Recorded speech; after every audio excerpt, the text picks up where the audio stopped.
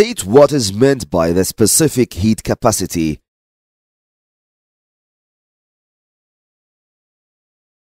The definition of specific heat capacity can be derived from its equation.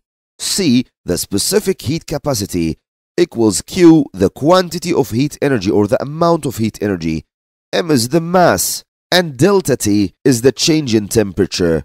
So we say that the specific heat capacity is defined as the amount of heat energy Q needed for 1 kilogram mass of substance to raise its temperature by an amount of 1 degree Celsius. This is the specific heat capacity derived from the rule. We say that the quantity of heat energy needed for 1 kilogram of a substance to raise its temperature by 1 degree Celsius.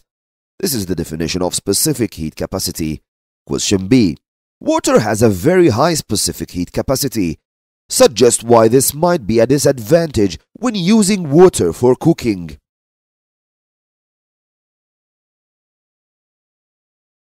Okay, what does very high specific heat capacity mean?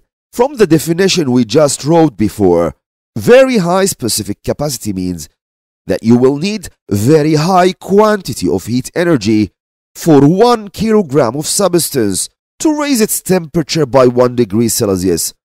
So, when you say that water has very high specific heat capacity, this means that you will need to heat it too much just to raise its temperature by a small amount. This may be a disadvantage in cooking because you will need long time to heat water. So we can answer, water takes longer time to heat up. The mark scheme has other opinions. Long time to heat up or cook. Long time to cool down. Expensive to heat. Of course you will need too much fuel to heat water. Takes a lot of energy to heat up. Any one of these answers can get the mark of the question.